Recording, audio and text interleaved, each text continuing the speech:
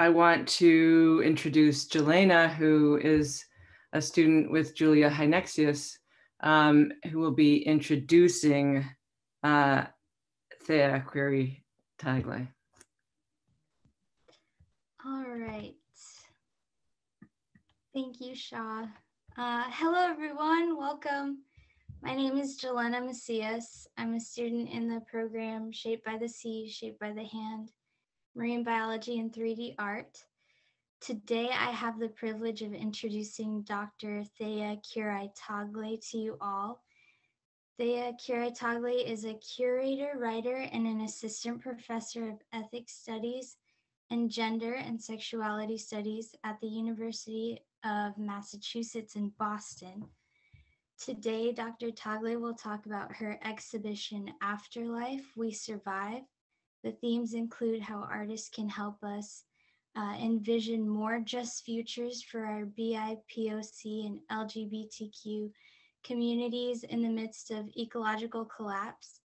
Dr. Tagle's writing on Filipinx, American contemporary art, visual cultures of violence, grassroots activism, and speculative futures in the expanded Pacific Rim can be found in scholarly popular venues like ASAPJ, American and Hyperallergic. Last quarter, my program had the opportunity to read several of Dr. Tagle's essays, including one published on hyperallergic called Who Profits from Waste? This article inspired a lively seminar conversation where we discussed the line between art and trash, good and bad recycling. The passion that Dr. Tagle puts into her writing and curatorial work is contagious, and I'm excited to hear about the artists that have contributed their work to the exhibition we'll be hearing about today, especially with the way we're distanced now. The way that Dr. Tagle connects communities is so important. So for everyone attending today, I would like to welcome Thea Quiray Tagle. Thank you for being here. Thank you so much, Jelena. That was a really lovely introduction, and thank you, Shaw, for opening up the space. And, thanks to all of you who are calling in on it's Wednesday, yeah? A Wednesday morning to hear me talk a little bit about curating the show, Afterlife. So yeah, thanks all around. Just wanted to begin by, saying a little bit again about who I am and where I stand or am sitting, right? Since this is a virtual background and I could be anywhere. So as Jelena said, my name's Thea Quiray Tagle. I hold a PhD in ethnic studies from UC San Diego, and I'm currently an assistant professor in ethnic studies and gender and sexuality studies at UMass Boston. Technically, I am currently sitting and sited in Raimatu Sholoni land, otherwise known as San Francisco, where, during COVID pandemic, I have been in quarantine after spending the first part of 2020 back in Seattle, where I lived for the last 4 years before that, and where I was able to meet amazing folks like your professor, Julia Hynexius. I'm a queer Filipinx femme, and I've had many diasporic homes over the course of my life. And, my own position and my travels and the relationships I've made across place and space and time really continue to impact the work that I do, not just in my writing and the ethics and the things that I'm passionate about, but also how I come to curating artists and working with them in shows like Afterlife, which I'll be talking the most about today. So just to begin by giving you some images of the show, and actually there's 2 versions of Afterlife. So I'll talk first about the one in Seattle before delving into the most recent iteration, which is here in San Francisco and online. The show Afterlife that I curated, again, which has 2 iterations, for me, even before the events of 2020, right, I have been consumed by this question of what can art and performance really do, right, to help move us collectively, socially, politically, to work together towards really radical and transformative social change, right? When I'm thinking about transformative social change, I don't know what that looks like, but I do know, right, the society and the life that I want to be part of is one in which Black, Indigenous, queer, brown, and trans folks, where all of us can actually survive, and more than survive, can actually thrive. And so the crux of the show and of my work in general is always centered on this question of survival and thriving. So a little bit about Afterlife. The first exhibition was presented in June and July 2018 in Seattle at the Alice. It had 5 artists of Asian Pacific American descent. So Asian diasporic artists, Pacific Islander artists, as well as artists from the Philippines. And in this initial presentation of Afterlife, We Survive, you know, it was a labor of love. There was 5 artists whose names are here. And the show was one that, you know, came together with the work of a group of artists and curators. So the Alice was a collaboratively run space. Julia Hanexis and myself were 2 out of the 7 curators. And that's how we actually built our relationship together. And the question that really drove this particular show, and we can talk more about, right, this show, was this, right? What new strategies are needed to survive environmental catastrophe and military intervention by communities, and specifically communities of color, Indigenous communities, facing displacement and dispossession? And moreover, how can speculation, humor, and fantasy fuel larger movements for social change around the Pacific Rim, from the Northwest to California to Southeast Asia and in the heartland of the US? And that first show was, again, really brought about not by a specific political event, although this came, you know, shortly after the 2016 presidential election, but by a larger set of questions of what does it mean, right, to be a BIPOC person living in the Pacific Northwest, where I was at the time in Seattle. How do we respond, right? How do we live differently so we are not so extractive and violent towards the earth and towards one another? And a little bit briefly, again, before we get more in depth about it, the second version of the show, Afterlife We Survive, is currently open at the San Francisco Yerba Buena Center for the Arts.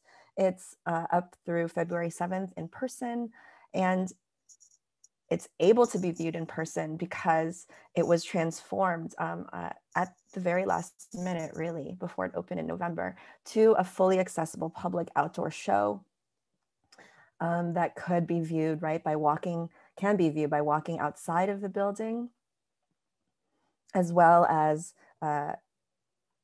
online, right, with a full online expansion. So this version of the show is much larger than the initial. We went from initial 5 artists from the Seattle show to 11 individual artists and artist collectives. So it's about 20 artists total. And if you work with artists, you know, 20 is not that many, but it's also so many. Okay, so we went to a much more expanded presentation. And it was one that was, in this case of 2020, really incredibly shaped, not just in conception, but also in presentation by the events of the pandemic, shutting all of our lives down, by wildfires that have ravaged up and down the West Coast, and in particular California throughout the summer and in the fall. As well as, you know, the summer and ongoingness, right, of race rebellion and riots in the US, right? So all of these conditions have radically shaped, again, these kinds of questions that I'm still interested in survival and thriving, at what it means to be a person of color, an Indigenous person, or a member of the queer and trans community, right? How do we live, and how do we live well with one another? And so before I delve a little bit more deeply into the specific kinds of threads or questions around the show, and what I hope, right, we can all take from the artists in terms of what their imaginaries are and what their hopes are, right, for all of us collectively, I actually wanted to take it really quickly a step back to give you all a sense of my process as a curator and what really drove me to begin curating shows that were considering questions of climate collapse, political collapse, political violence of multiple kinds. And again, to wanting to curate work that featured artists who were imagining an otherwise imagining, right, either a speculative future that we could work towards or a re-envisioning of the world that we currently live in, you know, why I felt so driven, right, to curate artists like that into, again, these kinds of publicly facing shows. So the first moment of, you know, beginning to percolate around these ideas actually came from returning to the Philippines after some time away in 2017. And I lived there as a child, and only sporadically, right, every 5-10 years or so am I able to go back and visit family. So on my last visit in 2017 to Manila in particular, as well as to Davao, which is one of the southern islands of the Philippine archipelago, I was really witness to a sea change that has been happening in the country since the election of President Rodrigo Duterte, who was democratically elected, but essentially has been operating as a strong-arm authoritarian leader. One of the major things that Duterte has done since his election in 2017 is to, you know, create bans of all kinds for things that are more banal, perhaps like smoking, and then more major, like the war on drugs. What the war on drugs in the Philippines has resulted in is over 23,000 civilian casualties, mass killing by the police and by extrajudicial military of innocent Filipino people, many of them poor and transient folks, under the guise of anti-terror and anti-war on drugs. Right? It has been incredibly awful to see this. It has been documented by photojournalists around the world, and very little, right, has been done to actually, right, push back against this authoritarian regime. So it was really intense to see, right, again, the ways that lives were being rendered as unvaluable, right, because they had addiction. And, you know, to be in a space, right, where it was so clear, right, whose lives mattered and whose did not, really deeply affected me. The second thing that really shaped my wanting to curate a show called Afterlife, We Survive, was another trip that I was privileged enough to take in 2018, spring 2018, to Hawaii's Big Island, where I'd been several times before. And on this particular trip, I drove down to a place called South Point, which is, you know, marketed as the southernmost point of the American territories, right, on the equator. It's the southernmost point on the Big Island. And in this place, which is literally in the middle of nowhere, there's not much human habitation, right, because it's so far south, the winds are really intense, the water is really intense. And as I'm walking through this place, I come across this black lava beach, and in it are thousands and thousands of microplastics, right? Things that have been washed up from the Great Pacific Garbage Patch onto the beach and are littering it. It's a now, you know, famous beach for people that, I don't know, want to go see environmental catastrophe. But it's Camilo Beach, right? And again, microplastics from the Pacific garbage patch, and things like this, which is a bundle of fishing wires, fishing rope, right, washed up regularly on this beach. And that was a really intense, you know, this is a really sublime scape, right, landscape, seascape. Again, nothing is here, except everything is here. All of our waste, all of our trash, all of the things that people from around the world, from the US West Coast, especially in Southeast Asia and China, right, all of our trash ends up back on these pristine Pacific Islands. And again, that was a really intense moment to witness, and reminded me and made me think of the necessity, right, of using aesthetics, right, because all these images I'm showing you are of violence, but also very aesthetically arresting in a way, right? In my role as a curator and as an art writer and as a professor of ethnic studies, it really, you know, drove me, these moments drove me to think about ways aesthetics can operate as a form of soft power to helping people like you all today, right? Think differently about the intersections of climate collapse, political violence, and how communities of color, especially Indigenous communities and queer communities, have really borne the burden and the brunt of all of these, right, confluences of violence.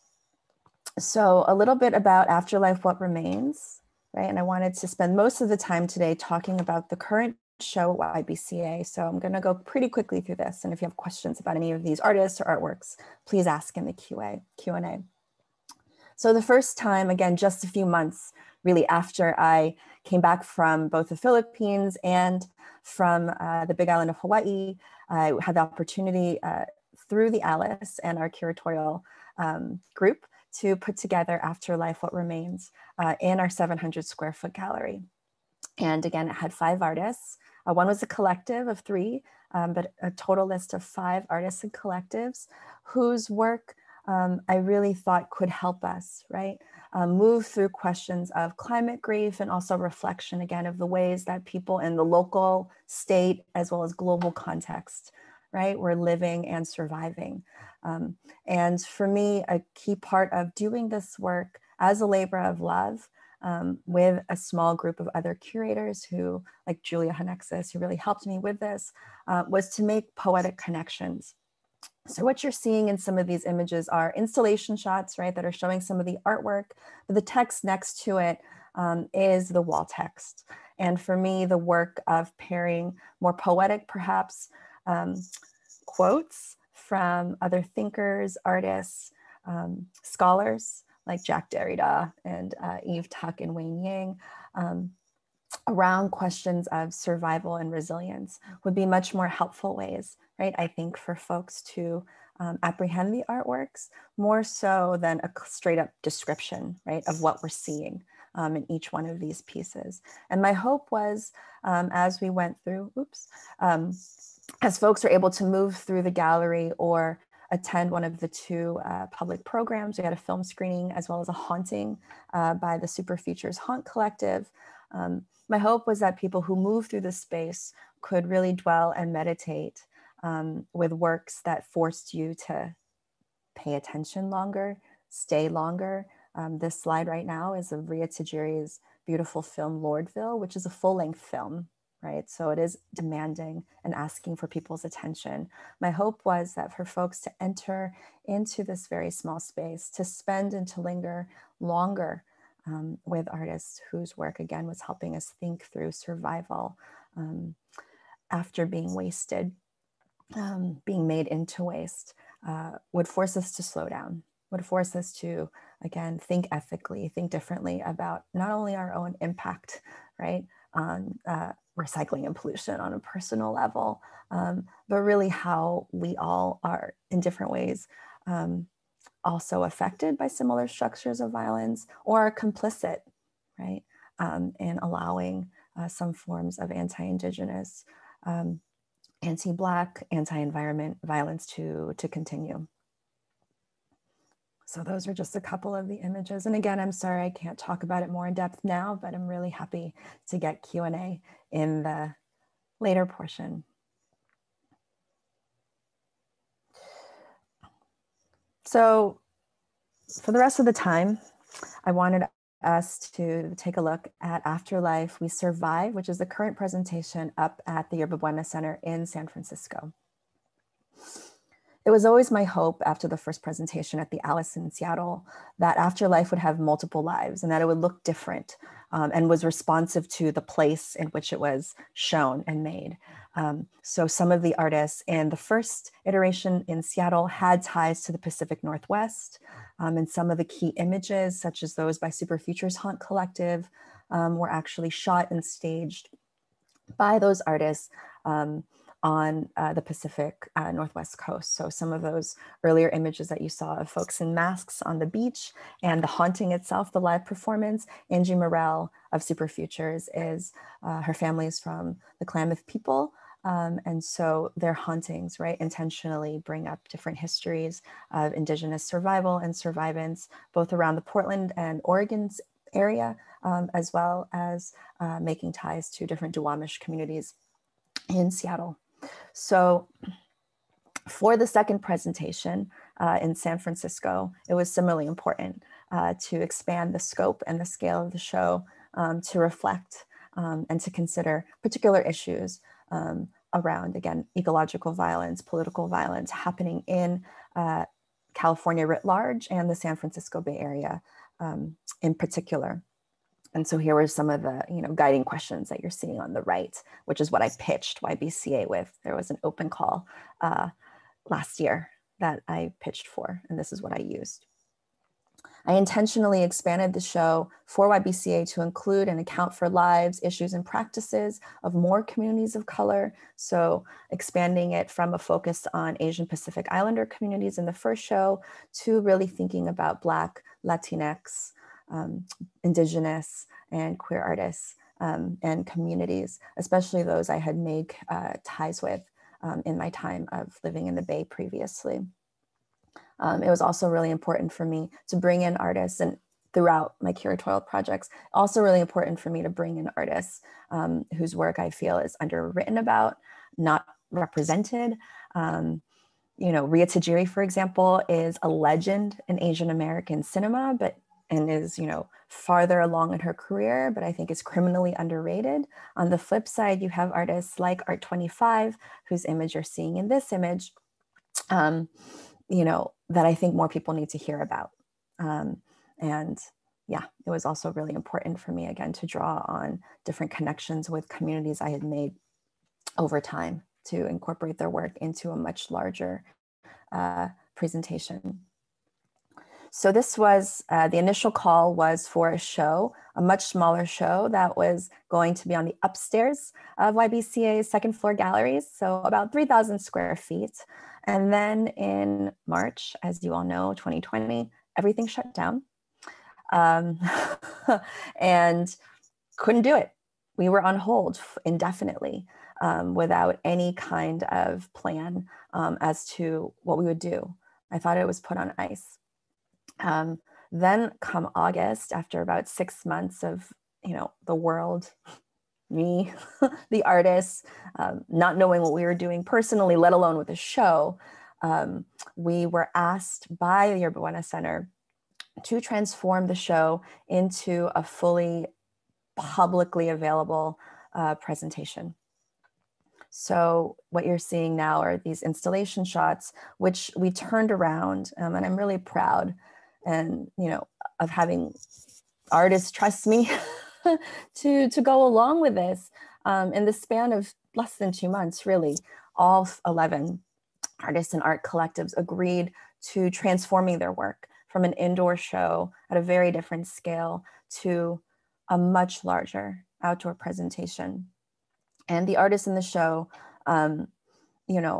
like me, many of them, share these concerns, not just with ecological violence and, again, different forms of survival, which their work touches on, but really wanted to speak to this moment, right, of race, rebellion, and riot in the wake of police killings of young Black men, women, and non-binary folks, as well as to the conditions of ongoing wildfire that many of our artists were personally affected by in California at the time. And, there was 5 main themes of the show, and we can talk more about it again when wonderful Julia Hanexis pops on the video for our one-on-one conversation. So I'm just going to highlight, right, really quickly some of the themes that I thought brought together the different artists to do this work. It was really important, again, to bring in artists that I think are underrepresented, not talked about, as well as artists that I have a personal, more personal relationship with and know, right, through our own conversations, that they're really thinking about the complexities of race, of place, of space, and of environment in ways that are not just didactic, but that ask people to think really expansively about what justice can look like, what worlds we want to see. So this is the work of Courtney Morris. This is the work of Misha Cardenas. And what you're seeing here are not just installation images, but also process images of, what I pitched to the artists and then to YBCA when they asked us to transform this show, really at the last minute. Okay, so this is, my bad Photoshop job of what Misha Cardenas's handheld playable game that you can download right now on your iPhone or iPad and play yourself outside, what an AR video game could look like when it was projected large on the side of a building. and what it could do, again, to help people move through and think through, in this case, what it's like for a trans Latinx woman to be living through the wildfires and to be trying to escape from wildfires, which is the experience that you go through when you are playing Sin Sol, Misha Cardenis's augmented reality video game, which is now projected again every night on the outside of the YBCA building. The artists, again, really trusted me to move things, even work that was meant to be socially engaged projects, like 50/50's project that you're seeing here, that's usually shown inside a gallery, that incorporates a lot of conversations about people's memories of sea level rise. Again, it's through trust and through building real relation. I take that work of curation based into care really seriously, right? I'm not a curator of individual artworks. I don't work for a gallery or a museum in that way to steward artworks, but what I do is I steward relationship. And if we are thinking differently about transformative justice and right relationship for Black, Indigenous, queer, and trans folks, I think a really key work that curators can do is actually shift the forms of how we work, right? How we work with other artists, how we work with other communities. So it's not so exploitative and extractive. And again, I'm happy to talk more about that with you all in the Q&A and with Julia Hanexis. It was also important in terms of access to the show, especially for artists like 50/50 who are inviting participation, to think about access in a multitude of ways. So public access in terms of people now being able to see things safely and socially distant. So, right, with masks, keeping appropriate distance, as well as in terms of access through language. So this is a 50/50 project, which they had translated into the 4 primary languages of the city of San Francisco: Spanish, Tagalog, and Chinese. Part of it was also thinking about different ways that, right, folks of different abilities could access the work, both online and in person, right? How can we actually shift text or shift presentation material so that even if folks were seeing things from behind windows and behind screens, right, people could still engage.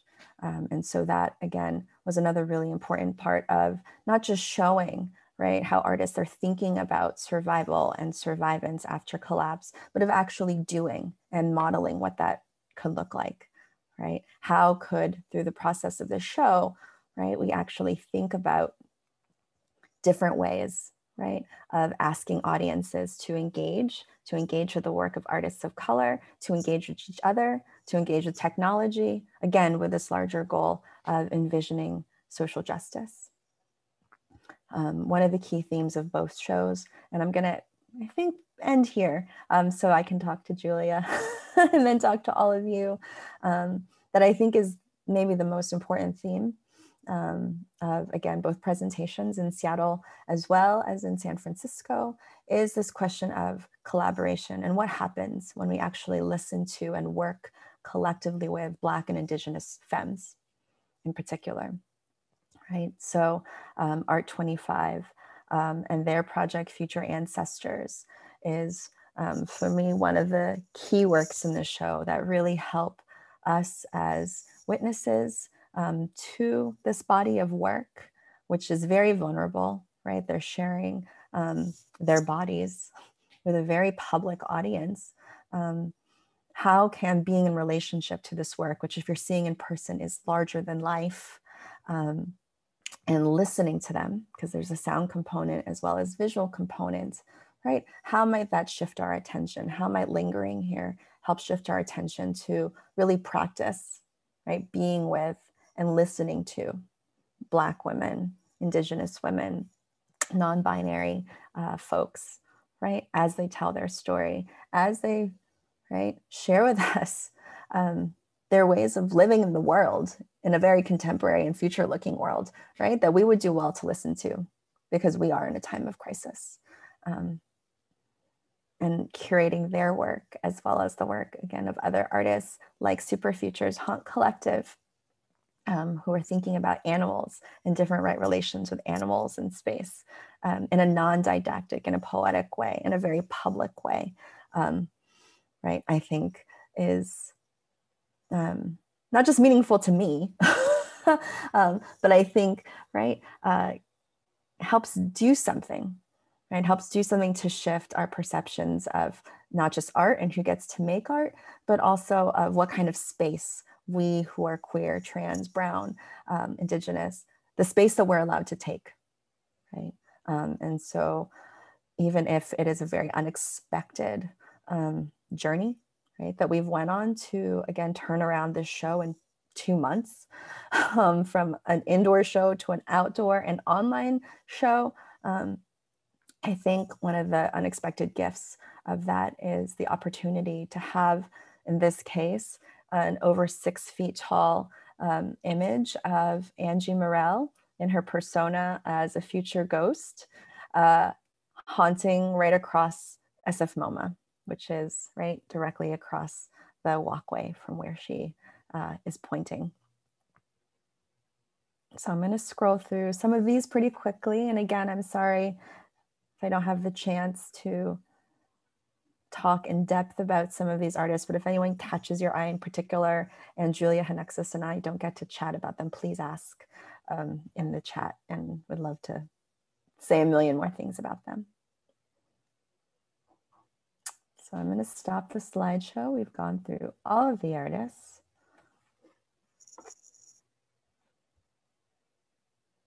And yeah, happy to delve more specifically into your good questions, Julia, whenever you have them for me. Okay, great. Thank you.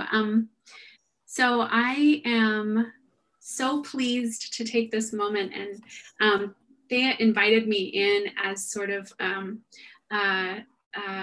so that we would have an opportunity to discuss a couple of these projects more in depth.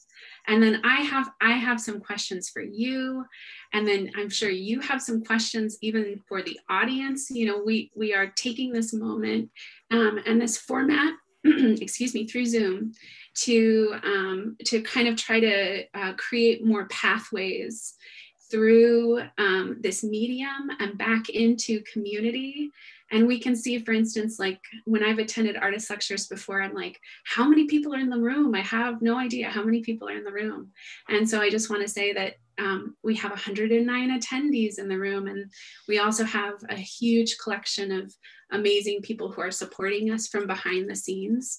So, you know, OSHA creating this opportunity for us to have a conversation, and then all of the people, all of the tech support that allows this to happen. We also want to thank all of you, because without all of us being so flexible, you know, you talked about the artists having this trust in being able to achieve something through this extraordinary flexibility and in an extraordinarily unflexible moment. And I think that we're also literally experiencing that through the attendance of these conversations today and in the coming weeks. So thanks for inviting me. And I'm just going to start with a question for you. Is that okay? Okay, great. Yes, you asked the best questions, Julia. They're kind of meandering, but I'm so excited that we get to talk. So, I mean, one thing that I've noticed by looking at the works in this show and the way that it sort of evolved into this physically larger experience at YBCA, one thing that I keep thinking about, and this may lead into the first kind of project that we wanted to spend a little bit more time on, which was the Courtney Desiree Morris, the Soul Nostalgia project. But one thing that I keep noticing, and then this is of course because of where my head's at in the program, we're discussing this idea of protection and how certain marine organisms use like protective features like shells to kind of like wrap around them, or they borrow these things from each other to add protection in their environment or on their soft fleshy bodies. And so when I look at some of these works, I can't help but think about this idea of protection And like particularly in the work of Courtney Desiree Morris, this idea of protection as being something that is happening through relationship and through this idea of mothering, and also how the work, by being put up on the side of the building, the women are becoming like this protective element in an almost architectural way. They're protective of the city in a sense, and they are protective of sort of this space that can no longer be accessed.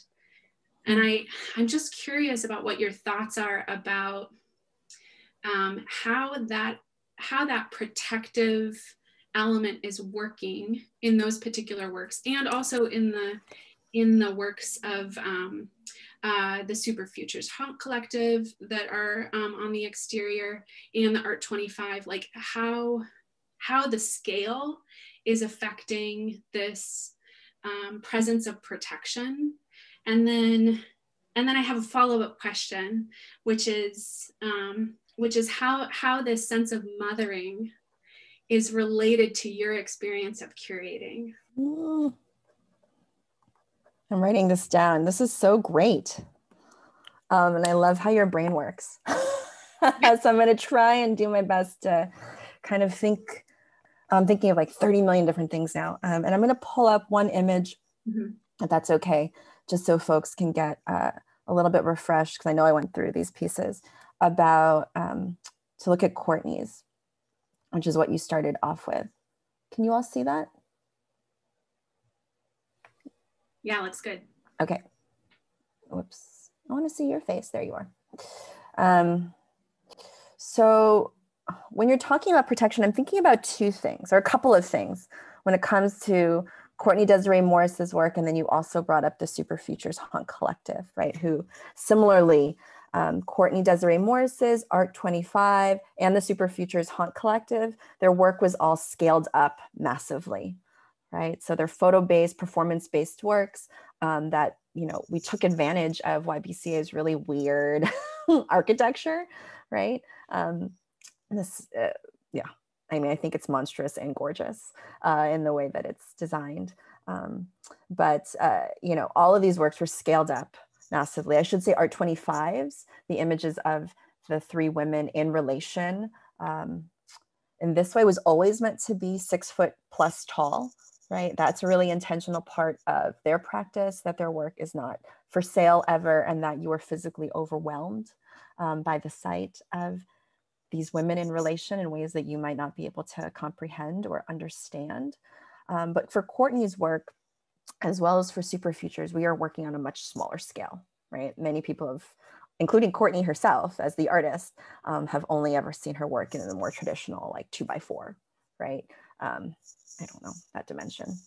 Wall hanging, small wall hanging size dimension of work. But in all of those three pieces, Art 25, Super Futures Haunt Collective, and Courtney Desiree Morris, even if they're working on different themes, a couple of things are similar about them. One is the fact that we scaled them up.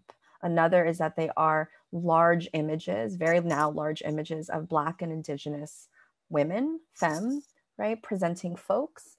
And the other is that they're wearing masks of some kind, right? Or some kind of costuming or persona, which in a way is, right, protective of them and their identities, or their kind of embodying of a ghostly figure in some cases, right? The Super Futures Haunt Collective present themselves as future ghosts, right? That come back into the past, are present, and haunt your ass and make you think about, right, all of the anti-Indigenous, anti-Asian violence you have done, right, that you should maybe be wary of.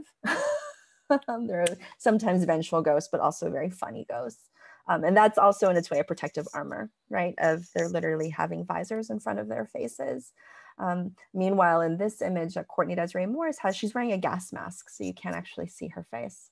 And she's wearing a gas mask, not just to take on a persona, although we can think of, you know, possible, right, kinds of dystopian Mad Max personas that are invoked when we see someone with a protective gas mask on, but she's actually doing that quite literally to mark this place, which is in Louisiana, that has been taken over. It's a Black community, a freedmen's community that's been taken over by oil rigs, right, from South Africa and other multinationals that have literally destroyed this place due to drilling and fracking and buying up all of the land. So I mean, I don't know if I'm answering your question, but one thing I'm thinking about is protection on that scale, right? These, again, Black and Indigenous femmes are protecting themselves, putting on armor of these different personas to reflect outwards to all of us who are seeing their work at a very large scale, right? These different kinds of levels of violence on land, violence on communities of color, violence on Indigenous relations, violence on animals, even, because Super Futures is playing with a story in this show about beavers that were literally dropped out of planes to repopulate in Idaho, and who died, some of whom died in the process of being dropped out of planes in Idaho. But at the same time, even if they're wearing these protective mechanisms, and this is the second thing that I'm thinking about when you're talking, Julia, is that they're being incredibly vulnerable while masked in showing themselves, right? And showing and turning inside out, right? Really intimate stories and intimate relations for public consumption. And maybe this ties into this question of care work, right? And anyone can be a mother. You don't have to be, right, a cis woman to be a mother. But all of these, or these particular projects, I think, are performing a kind of care labor in terms of trying to model for us what right relation would look like. So on one hand, right, if we're seeing state violence, such as dropping beavers out of planes, which is what happened in the 40s and 50s in Idaho, right? Because the government decided that they wanted more dams in another part of the state and there were too many beavers in another, right?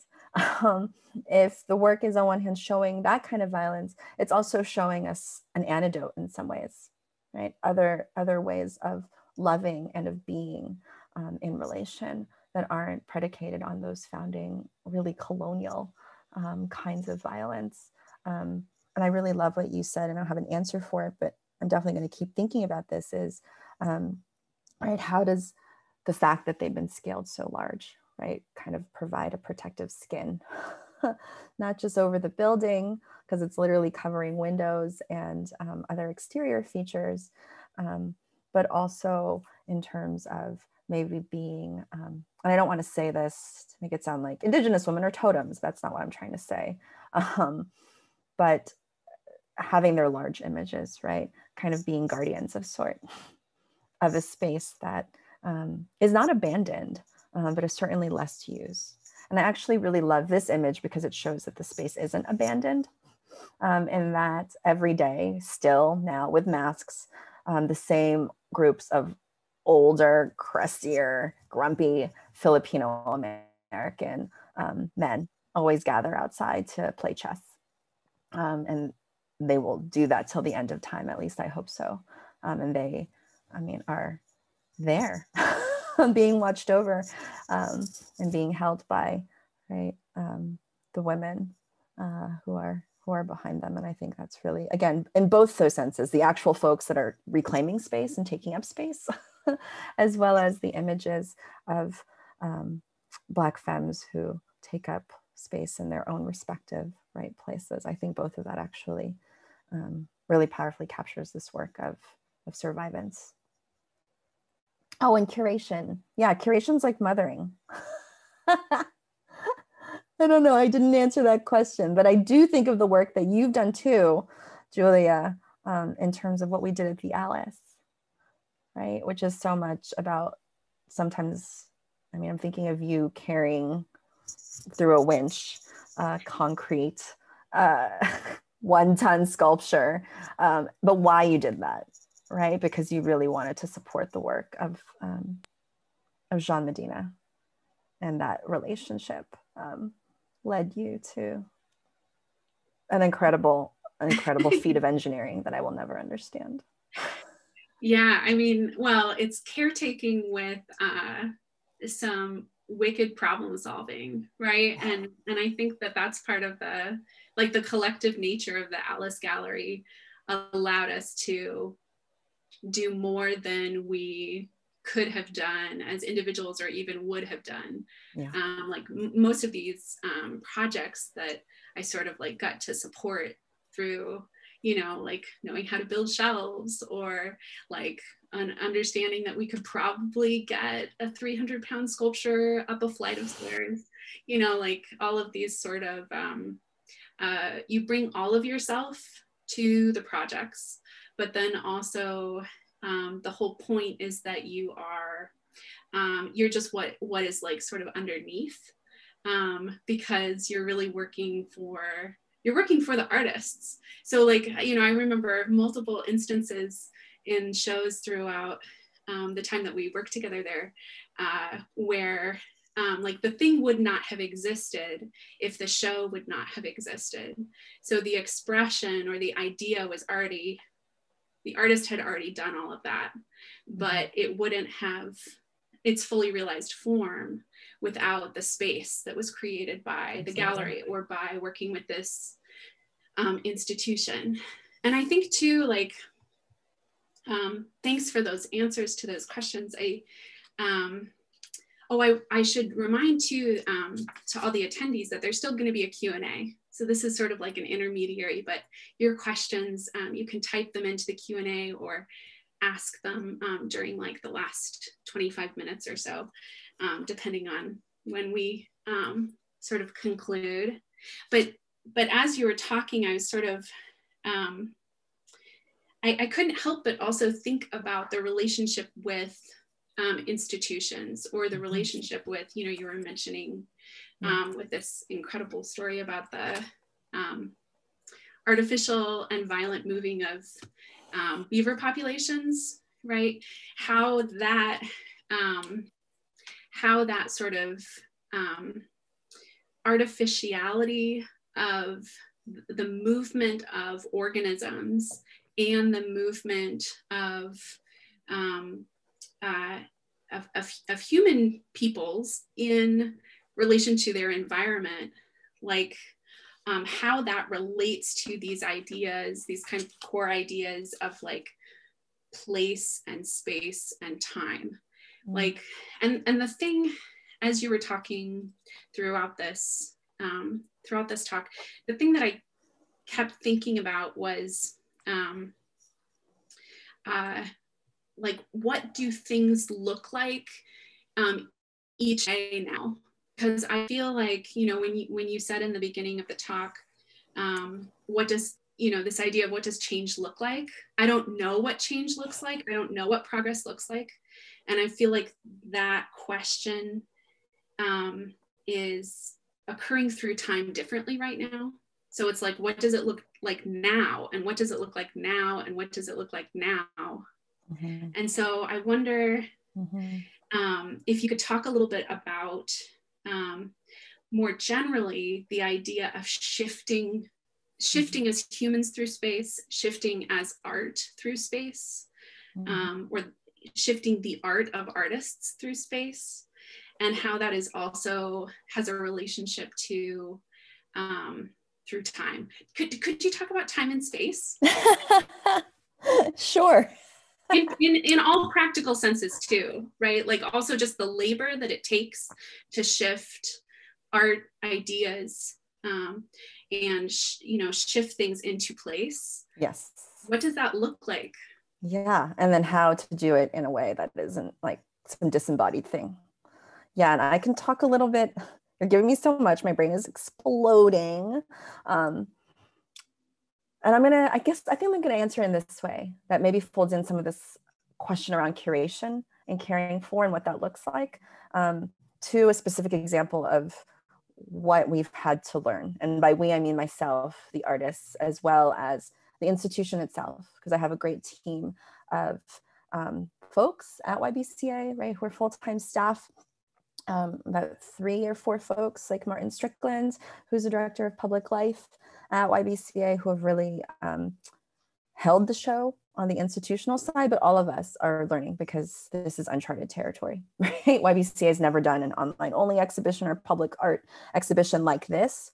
And there's no training school for how to curate in a pandemic.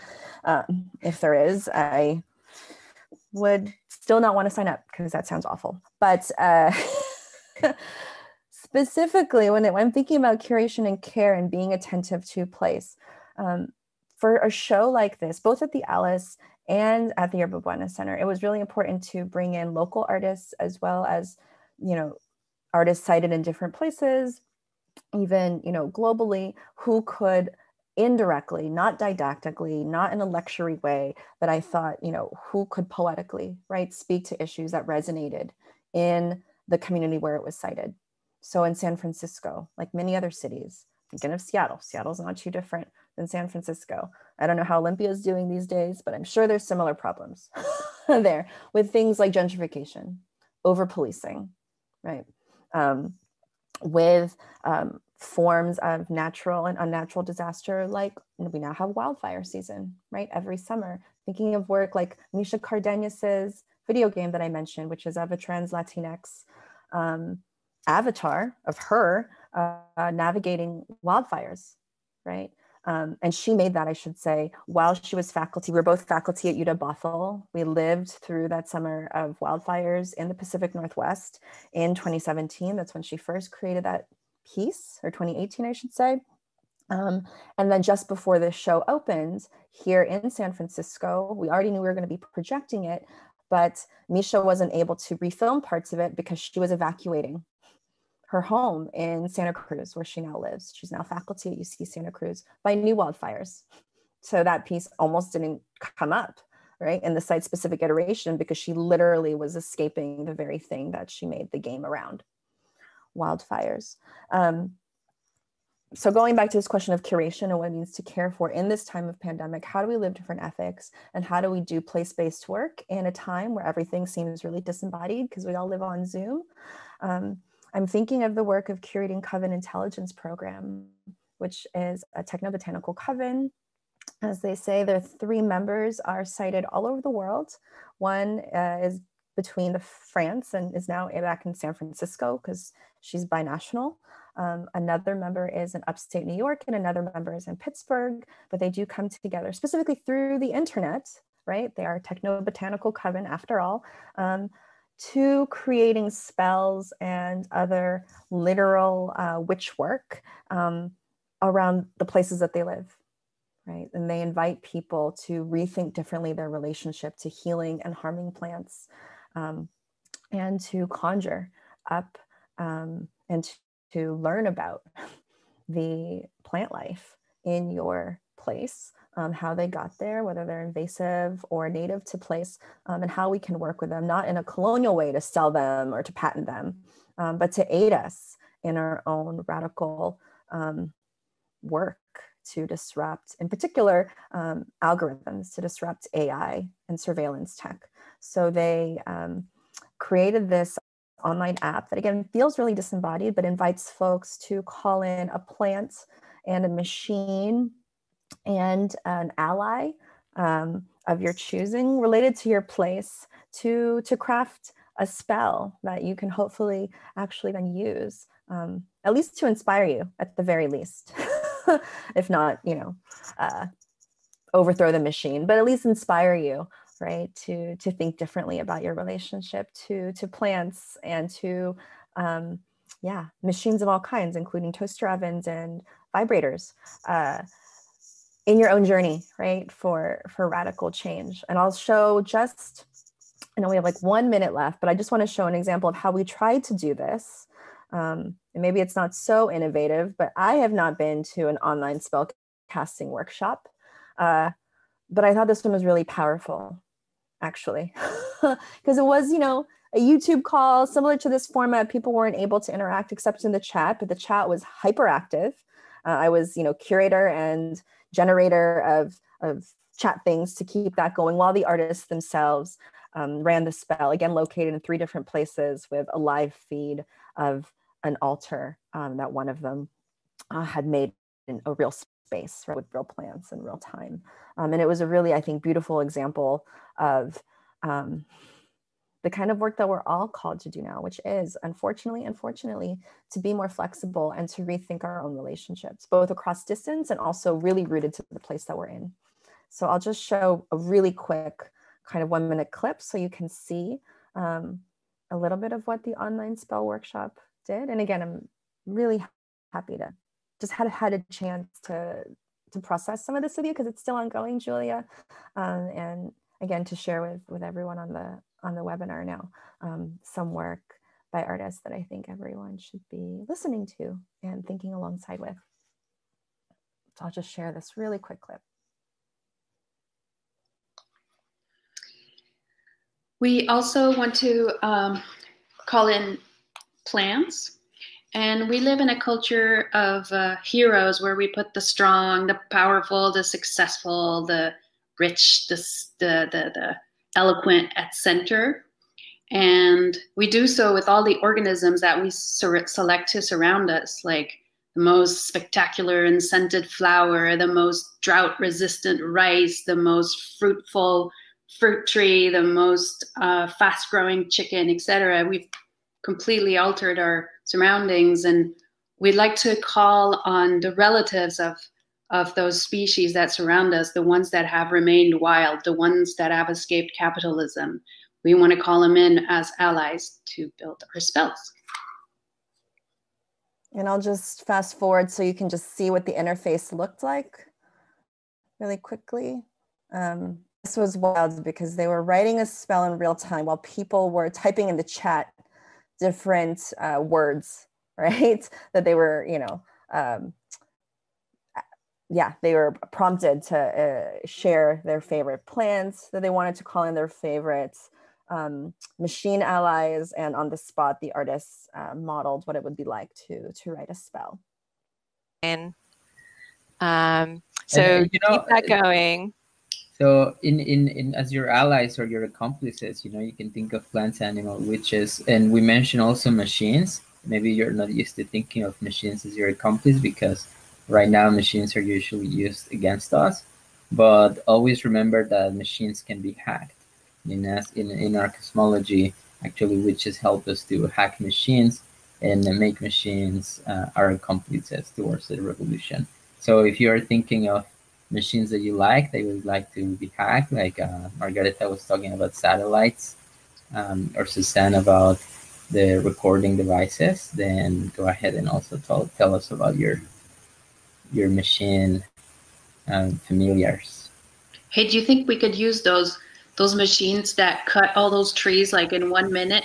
Do you think we could hack those to have them cut, I don't know, wires or something? Hell yeah. Absolutely. So I'll stop right there. They ended up making a spell, again, collaboratively co-generated by folks who were typing furiously in the chat. And they still do. So if you go on the ybca.org website, you can still submit your own spell, which you get an algorithm yourself for a weaving pattern and a rhizome, but you also add to their online spell database, which hopefully, right, shows collectively, right, the power of witchcraft and magical thinking to making real change, in this case, against the capitalist and the plantation scene. So I'll end with that.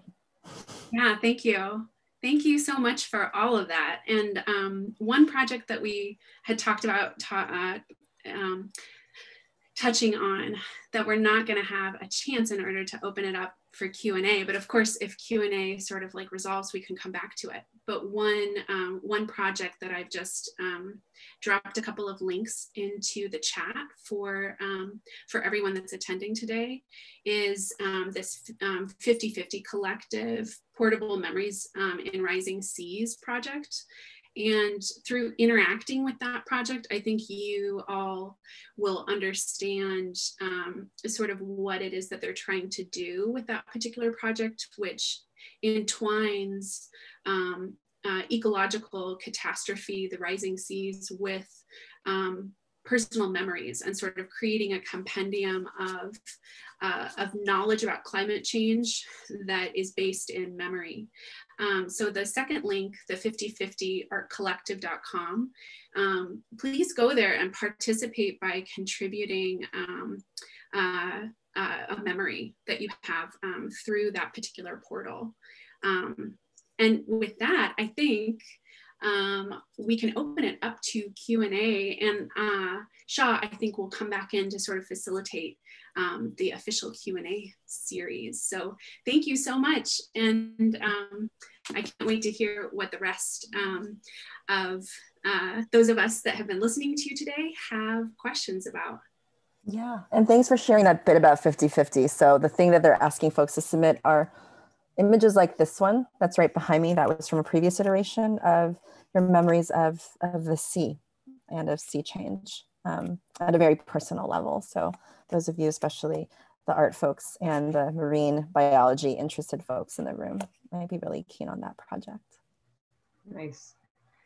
Thank you so much, Thea, and thank you, Julia, for starting a conversation. We have one hand up, Mark Lambro from very early on. Mark, do you want to unmute yourself? So the way this will go is that you can either ask a question by raising your virtual hand, and then we get to hear your voice, which is we encourage, because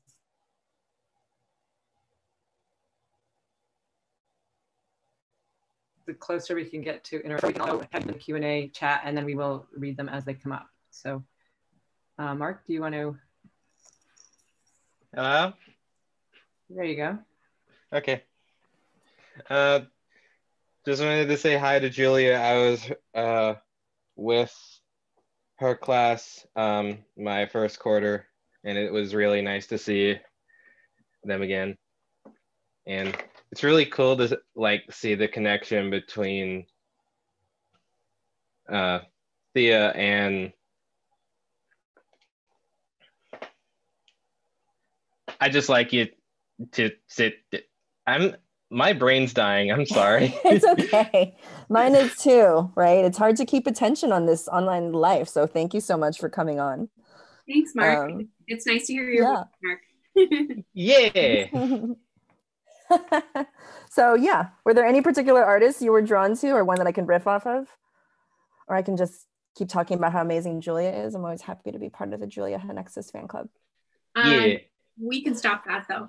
But I see there are some questions in the Q&A chat as well. Shaw, should how best to facilitate that? Should I read it out loud? Sure, and you could, one of the things we talked about is if there's overlap, a way of maybe thinking about these questions as one or not. So yeah, sure. Okay, great. Well, so one question that's being posed is about storefronts. So, and this is a question from Ren. A lot of storefronts that have been closed during COVID-19 have boarded up their windows, and that has become a strange new canvas for semi-temporary murals. And so the way that you've chosen to display the San Francisco show feels very reminiscent of that to me. Was that something that you were thinking about, or was that deliberate? So that's one question. And then I'll bundle. There's a question from Nene or Nini. It's more of a comment, bringing to the conversation that as an interdisciplinary artist who does both digital work alongside oils and gouache, she just wants to say, thank you so much for curating as broadly as you do. So yeah, maybe speak to the specificity and the sort of current reality of places being boarded up and art being on top of that. And then also maybe the breadth of your curation.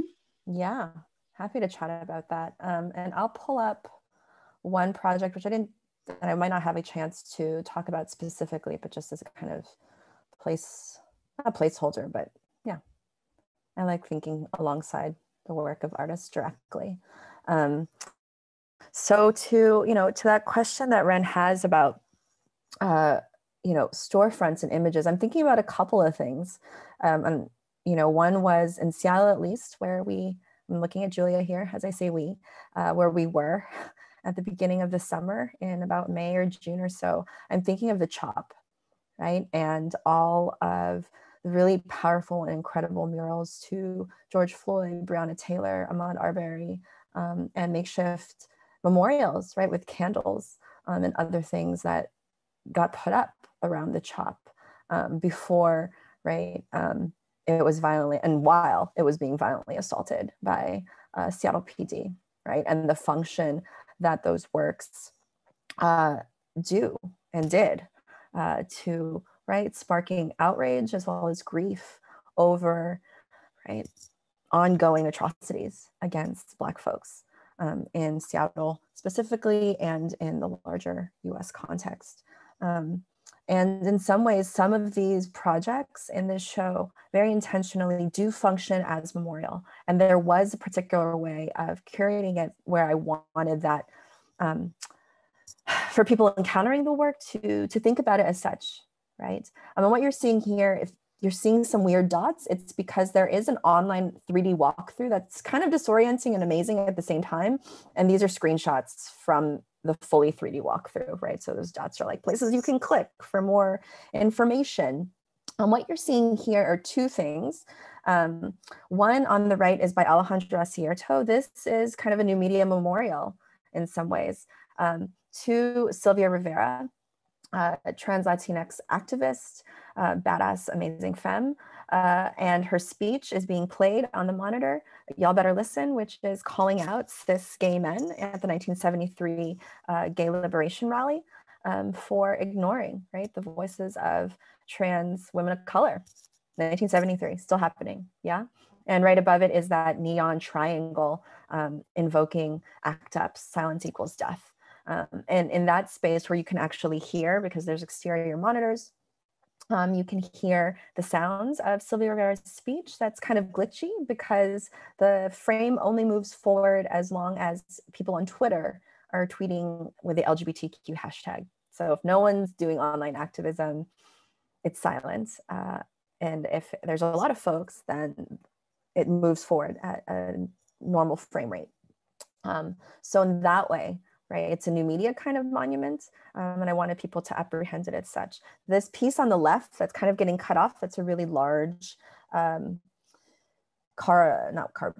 plywood, like 20 foot, 25 foot tall board. I'm sorry, it's cut off there. That's actually not part of the show, but I think it's important to bring up too as something, another public art project that lives alongside the show.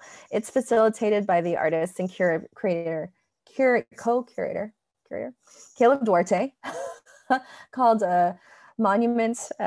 It's a living monument, so it changes every week, and it's meant to, right, shift what we think of as public mural and public monuments, because different artists, in response to what's happening at every 2 weeks, will reinvigorate and reshape that. And in some ways, it's calling on that tradition of, mural as memorial and as a bulletin board for outrage, and also playing with this idea of who can take up public art in an art institution. So to answer the question in a long way, yes, thinking about memorial, thinking about how we shift our idea of memorial and the medium, and maybe that ties into the second comment, which is, yeah, I wanted to move beyond and with, right, different forms of media, and always do, because I think that there's no paintings in this show, unfortunately. There were supposed to be by Super Futures, but we had to move everything outside, so their piece ended up looking very different. But it is really important for me to curate artists who are working across diverse media or even virtual media. I've been sitting in front of one of Jeremiah Barber's totally online virtual artwork rooms. I think it's really important to do that, right? To help shift the conversation about who can make art and what does art look like. I'm just rambling. No, thank you. Thank you so much. It looks like Suri, if Suri could be, oh yeah, thank you. Good afternoon. Can you hear me? Okay, great. Thanks so much for your awesome lecture. I think it's very timely and feels like very inspiring and optimistic to just see the work that you're creating in community in a very authentic way. So I'm speaking from a vantage of being faculty teaching advanced programs, as well as media interns that are running the show right now. So good job, students. But as we look to support like the final shows and capstone work of our students in winter and spring quarter, I'm wondering if you could share either any of the institutional hurdles that you had to overcome in San Francisco, particularly in that time frame. And then if you also have any tips for us who are wanting to like get our work out into public while our campus is closed. And I guess the question would be, are you doing that at your university, and or is it just better for us to go into the world with our work, or like working within the institutional structure? Yeah, thank you for those really important and really practical and timely questions, right? About what does it mean in this context and period, right? Because even if we aren't in pandemic, so many artists, student artists, emerging artists, artists of all, right? Places in our careers, there's fewer and fewer places to show, right? And institutional precarity and individual precarity is so intense and so real. So I really appreciate this question. In terms of institutional hurdles, I mean, that is one thing that really felt and was very different in moving the show from the Alice, which again, it's like the hurdle there is money. Money, it's not anything else. We had each other, and it was very much a mutual aid, right, model of lifting each other up and lifting up artists, right? So if we were able to get external grants, which I was able to from For Culture to help put on that first show at the Alice, which was incredibly amazing and helpful to compensating the artists mostly as they deserve to be. But there wasn't anything lacking in terms of labor, because it was care work, it was care labor of mounting an independent show. Institutionally, the YBCA, it's the inverse problem, right? They throw money, not throw money, it's not like so much money, but they have money to offer, and they do have space, which is incredible. But some of the key pieces, which is, a belief in the artists and the work that we're doing, right? And in some cases, an understanding of why these works, again, primarily made by BIPOC, queer and trans artists, yet don't always read as overtly political work, work that can be easily commodified, right? Many of the artists like Art25 refuse to sell their work, right? It can be hard to shift institutional models, which are very much corporate models, to getting behind an idea like that, unless it does one of two things. Unless one, it's really commercially viable work determined by who knows what, art markets or whatever, or work that is really legibly able to be commodified as protest art, frankly, protest art or political art. And this show, I don't think trades in that intentionally, right? Or does that. I hope it helps people think differently, right? And it opens minds in particular ways, in really intentional, anti-racist and queer ways, but isn't commodifiable in a way that this particular institution could understand, even though, right? It doesn't sell, it's not a commercial gallery, but it is an institution that trades on diversity in particular ways. So that's all to say. It's maybe sorry if I'm speaking obliquely, but the show's still up. I hope they still like me. It can be hard. It can be hard to really get people to put in, or institutions, I should say, to put in the care labor of what it really means to supporting the work of artists, right? Beyond giving them a space on the wall. And so that is where I think a curator, if anything, that's where I can be useful. So one is for artists, student artists, when working with curators, make sure they don't screw you. I don't know how better to say that, but it's really important to have a curator that is on your side and can really hear you and listen to you when you say what the project is about. I think that's something really important for folks working, young artists working and wanting to get into the art biz is, if you are working with a curator, please make sure they listen and demand that they do, and leave if they don't. I know it can be hard to say that, but that's the only way your work will have integrity, no matter what scale you're showing in. And then in terms of exhibition strategy, so some practical things behind me is Jeremiah Barber, who created a fully virtual exhibition using this software, and I'm forgetting the name of it now, and I'm so sorry. So I can send it on to Shaw and to Julia so they can send it to folks if they're interested. But it was a free program. I think it's like a $13 a year thing to host if you have a university license. So you can make your own digital gallery space. And this one is, again, it's in VR. So if you have VR glasses, you can literally walk through the space. And it's interactive. And if you go to the YBCA website for the show and you look up Jeremiah Barber's work, right? You can go with that interface. And this actually was a really ingenious way, I think, of presenting his work, which was in progress, right? Maybe not necessarily ready to put into the physical exhibition, but that can very much be built out for a very professional looking virtual exhibition space in a way that's, I think, much more dynamic and interesting than a simple slideshow, right, of still images. This allows you to actually embed videos and other things, which I'm pointing the wrong way, which is why there's a cat on the table, right? He ends up sharing a story and a video of a cat eating one of his artworks. That again is part of the process and also part of the exhibition strategy that he was working with that would not have been actually possible to do in real time. So I would suggest, I think, for artists wanting to show their work, student artists too, that there can be some really low cost and low barrier to entry ways of dynamic presentation in 3D, at least virtual space, that I think is actually super interesting as a possibility. And then in terms of kind of other exhibition strategies, I mean, I wish I had a better answer, Suri. Like, this is one of the scary things about this moment, right? Is that there are galleries that are open for walk-in appointment, which can be risky, but also those galleries at this moment that I'm noticing are tending to support artists that already have more of an established name, right? Because those galleries too are thinking about their bottom line as they, I guess, need to at this moment to sell some work. And so I would,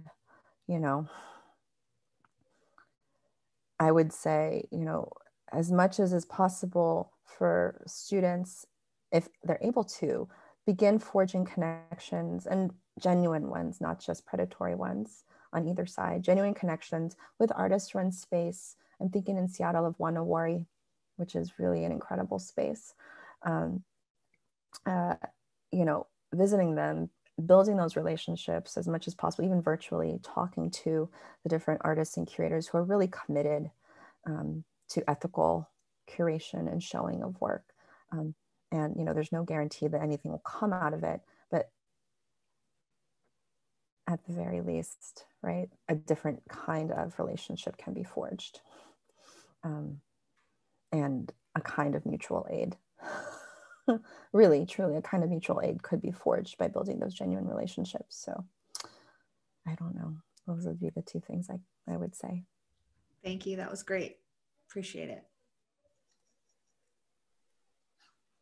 Thanks for all these questions. The next person that I saw with a hand up, and I'm not certain whether they're still in the room, but Jace, if you have a question, you might be able to unmute yourself, or we can unmute for you.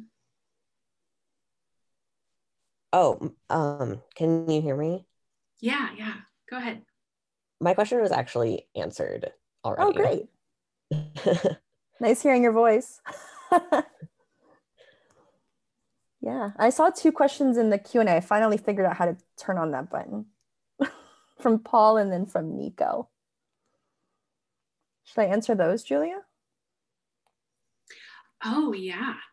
Yeah, can you, and then we have one that is reiterated by Shaw in the chat, which I can follow up with sure, in combination with these. So the one that that Shaw has sent over to me is that for you to just address terms like poetic and didactic, Okay. and to expand on what it means to refuse to trade in diversity, protest art, etc. Mm-hmm. Yeah, and then maybe to bundle it, Paul's question, thank you so much for recognizing the really challenging effort of mounting the show. And they said, oh, it feels like a metaphor for what your faculty and staff at Evergreen did at the start of the pandemic to transform our programs to online. So yes, thank you, Julia and Shaw and Suri and all the faculty at Evergreen for all of your work. So that was a nice shout out for you all. And then Nico asked if I have any perspective in regards to moving forward into and through the current landscape of catastrophe, holding on to imagination and collaboration as possible and integral to survivance for POC, queer and marginalized identity. And thanks so much for that question, Nico, because it's like, I think the big one, right? Like outside of the space of this particular show, or what I'm speaking about specifically, I think all of us in this room are rightly, right? I think wanting to be really hopeful and also recognizing that we are really in some deep crap, right? With the events of last week, fresh on our minds, right?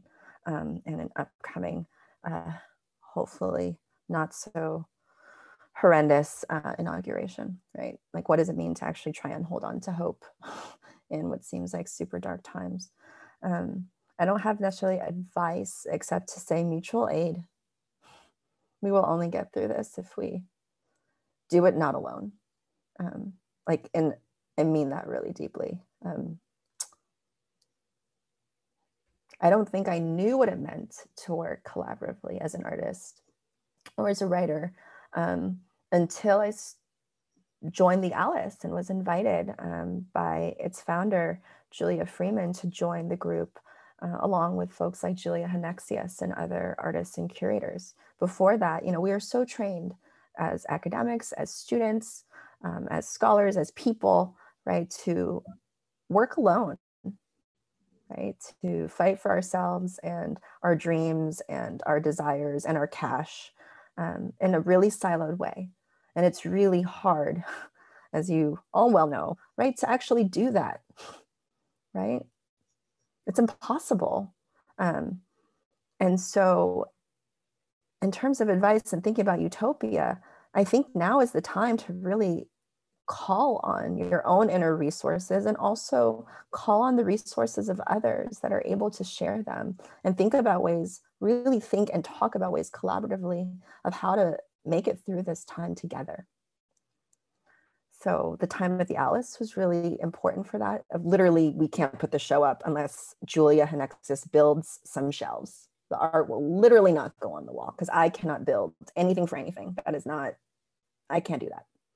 But Julia Hanexius can. So sometimes it's really literal. And sometimes it's also like, for myself as a non-Indigenous person, it's like, yeah, what are Indigenous femmes thinking about? I don't know. I'm not one. I'm not going to pretend to speak for one or be one. That's messed up. How can I actually be in conversation and listen in a way where our collective, right, desire to show work, back to this question of poetic versus didactic, right? That is, in that case with Art 25, literally incorporating poetry and poetic text and spoken word, but also, right, thinking, I would say, more metaphorically or more speculatively about solutions rather than didactic or prescriptive ways of telling you, right, what you should think or how you should live. I think, actually being in relation, right, and working intimately and closely with these artists was the only way, one, for that show to happen, because actual trust had to be forged, right, between us already before we even get to a point of then turning around a show in 2 months that did something like this. And it's also the only way that we as artists of color and Indigenous artists are going to get our work up on the walls. The Old Boys Network, which is rapidly crumbling, thank goodness, is still in place, right? So if we're not able to look out for one another and think through, right, different strategies of kicking down the doors collectively, it's just not going to happen. And so in terms of the advice, I just said I don't like didactics, but maybe this is semi prescriptive. I would say now is the time for real mutual aid and for looking out for one another. So thanks all for coming and for letting me ramble at you all for a little while. And I do hope you have a healthy and as joyful as possible semester at Evergreen. Thank you. Thank you so much. Oh, go ahead, Cho. Saying the same. Thank you for coming and being with us for this hour and a half. We hope to have you back in person. Yeah. Yeah. I would love that. I miss it up there. It's so beautiful in Washington. Oh, God. A little rainy, so. I heard. I'm sorry. I hope no one lost power. But otherwise, it's so beautiful. Invite me in summer or in spring. Okay. All right. We will. Thank you both. Thank you, Thea. Take care, everyone.